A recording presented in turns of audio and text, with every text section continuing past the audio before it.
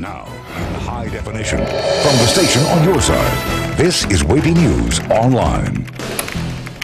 We thank you for joining us here at WAVY.com. In the news, a Memorial Day weekend barbecue in Norfolk was cut short after charcoal from a grill caught two houses on fire. This happened just before 2 Sunday afternoon in the 800 block of Lexington Street.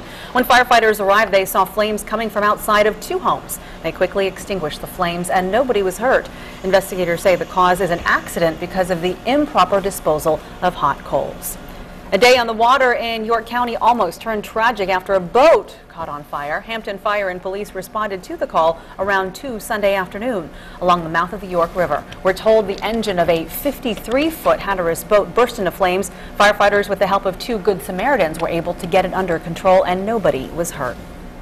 York County Police investigating a morning bank robbery. This is a surveillance picture of the suspect happening shortly before 10 Sunday morning at the Bank of America on Richmond Road. Police say the man stole money from someone using the night deposit feature at the bank. If you have any information that can help police, call the crime line. Newport News police still trying to figure out how a man wound up dead in the James River. That body spotted at Huntington Park off West Mercury Boulevard Friday. Police later identified that person as 6-year-old William Clyde Darden of Hampton. His body was taken to the medical examiner's office to determine what happened.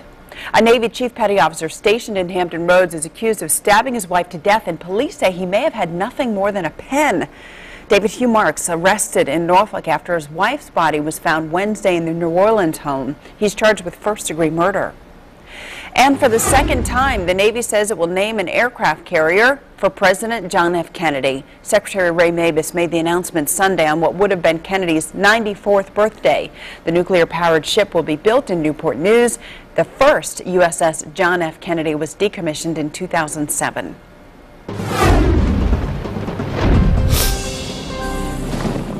All right, today we'll be seeing mostly sunny skies, at least during the morning. Temperatures in the upper 70s. It's going to be nice, but it's going to be very humid out, and boy, later today the temperature's going to get up to near 90 degrees.